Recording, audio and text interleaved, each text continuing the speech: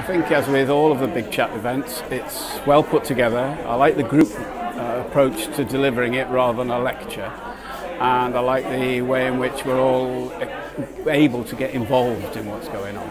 I'm here representing my organisation, but I'm also a Sefton resident, so it was very relevant to me on a personal level as well. I felt like there were opportunities to talk about the concerns that people have around the savings that have got to be made in the clinical cushioning group, and also there were opportunities to put forward some possible solutions as well.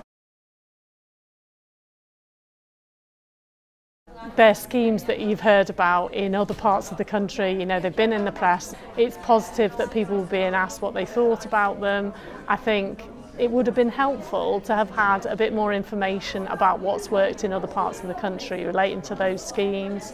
But at least there was that opportunity to be involved in the discussion. It was very interesting because I hadn't heard about them outside of this event, and again very relevant to my own experience as a Sefton resident.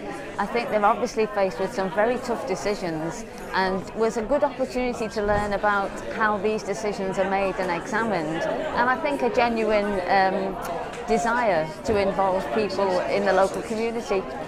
I have some concerns about the way in which the medicines trial is working, but I do see the need for it. From personal experience, I actually am prescribed medicines like that and see the difficulties involved in it. I don't like the fact that the CCG has to save funds, but I also recognise it's not within their control, and so therefore I suppose we have to look at the best way to do that, which is we've had a chance to do that today.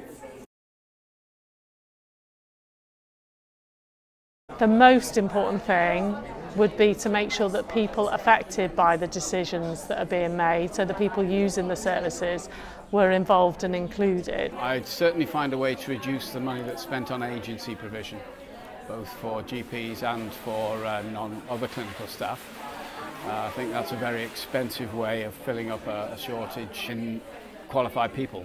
In working life, you quite often think, if this was my business, and you hope that that would help you make the best decisions and the most objective decisions. But it's very difficult when you know you're dealing with vulnerable people to make decisions with your head and ignoring your heart. And I'm satisfied that they're doing their best to make those decisions in the fairest way possible.